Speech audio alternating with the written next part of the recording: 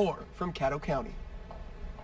I'm here at the Caddo County Fairgrounds where they've turned this building here into a booking station. And just the last couple hours after this roundup, they already arrested more than a dozen people they say are involved in a big meth ring here in Anadarko.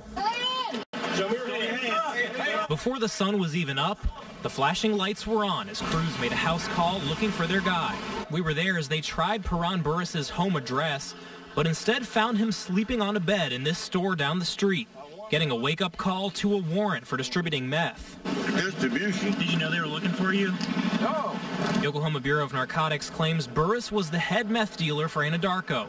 Burris tells us if that's true, he's certainly not living like one. I'm the brokest in this town, straight up.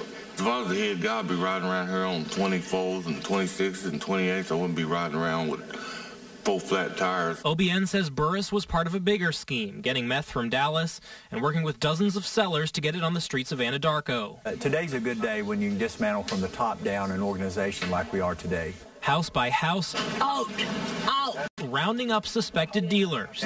All right, look that way for me. Then there was this guy. He wasn't on their list, but got arrested after he ran off when the cops showed up, quickly throwing a can of chewing tobacco with meth hidden inside. He tells us it wasn't his. Somebody told me to take it. One by one, brought in for questioning. Some in tears as the cuffs went on. Most telling us it was just a big misunderstanding. Well, that's wrong. Conspiracy. Whatever that is. Now, the OBN says this all came after an investigation that took more than a year. They say in addition to the people they arrested today, last month they also arrested their main supplier out of Lawton. In Caddo County, Tom George, Fox 25 News. I want to take you now to Midwest City where we have new video of Anthony Palma's house. Palma was arrested last week.